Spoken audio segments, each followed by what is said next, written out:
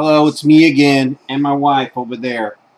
Um, Stop it. Don't include me. anyway, so what I'm going to do is I'm going to show you how to run the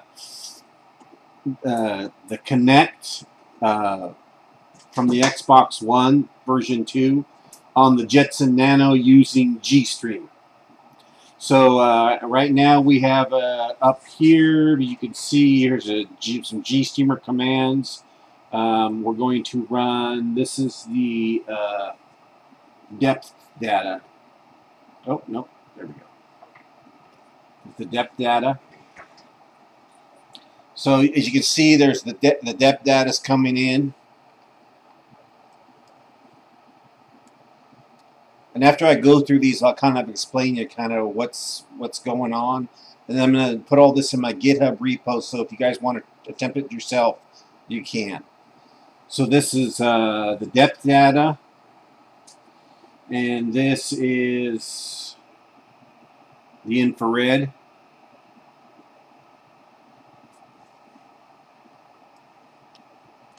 And by the way, I'm VNC'd into my Jetson Nano, so it might be a little sketchy. So there's the infrared. And then here is the live stream.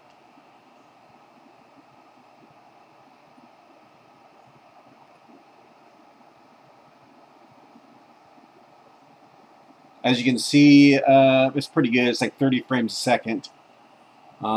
This one has a little bit of lag to it. But if you want to use Gstreamer and Kinect and the Jetson Nano, this is the way to do it. So let's close this. I got the Gstreamer plugins from this website right here. This guy has some pretty interesting stuff. I had to we have to load all this before we can make the plugins. He's got some stereo stuff in there too. I was really wanted the Kinect plugins for the Gstreamer. And then so like I say, I'm going to go ahead and I'm going to put in my a link to my GitHub repo where I'm going to give the instructions on how I did this and see if you guys can do it. Now there is I want you to note on some things that I kind of want to make clear that the GitHub repo might not. So one of the things I had to do is, and I will include the modified program here, but I had to modify this one right here to get it to work, to get onto the Nano. But I'll include that, so all you have to do is just replace this one in the GST plugins VR folder that you're going to download as part of the instructions. So, and then you just replace this with the one I'm going to supply. That's one thing you have to do. And then the other one is I don't know why, when I had to do is, you know, when this is this is the latest Jetpack.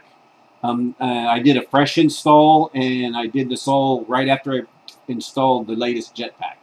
But I noticed that the Nano and the Jetpacks, they come with OpenCV4. If you double click on it, you get CV2. And then after that, there's all your OpenCV stuff. I noticed for this program to compile correctly, the plugins, what I had to do is I had to take whatever version of Jetpack you have, find the OpenCV4 folder, and just copy OpenCV2 in the same place that OpenCV4 is. So that's the only way this program, when it goes to compile, it'll find it. Like I say, other than that, you know, it works pretty good. My next step is to try and use these commands to run some of the deep stream programs, see if I can get the Kinect to run through them. So I guess that's it. You know, that's about it. I'll leave you with this is the live version.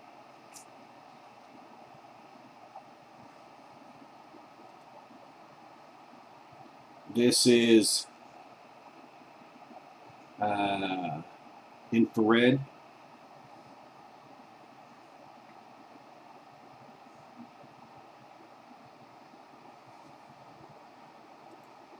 And then this is the depth data.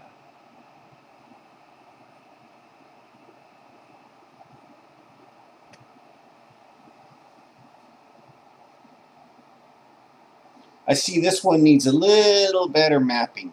I think we could do a little better with the mapping, so. All right. I guess that's about it. Thanks. Like I say, all this will go in my GitHub repo, so you guys should try it if you want.